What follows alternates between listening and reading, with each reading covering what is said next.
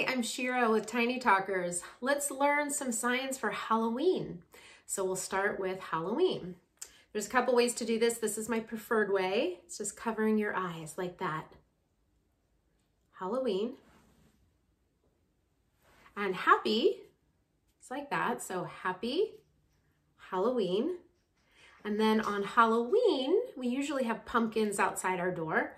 So you're basically gonna show the pumpkin like this. It's a melon, and you're testing the ripeness of a melon. So in this case, the melon is a pumpkin. So you can sign Halloween melon if you want to differentiate. So pumpkin. And on Halloween, we often wear costumes. So usually the way you sign that is just to sign clothes, which is your thumb, like that. So just two thumbs down showing clothes. And so you can say Halloween clothes for costume.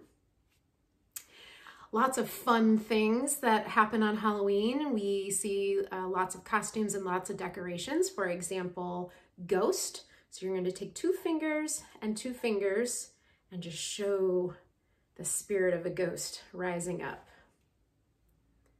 Ghost. We might see skeletons. So you're gonna take two fingers, these look like the bones of a skeleton, and just tap like that, as if you're showing the bones of the skeleton. Witch, so you can take your pointer finger like this and just show a witch nose. I've also seen it done where the witch nose comes down and touches this finger, but that's a little tricky. So witch. Trick or treat. So there's a fun way to sign this, which is to show the door and then the knocking on the door, and then to sign bag. So trick or treat with your bag. Another way you can show trick or treat for young kids is to sign candy, please. There you go. Candy, please. Monster. Just like that, monster.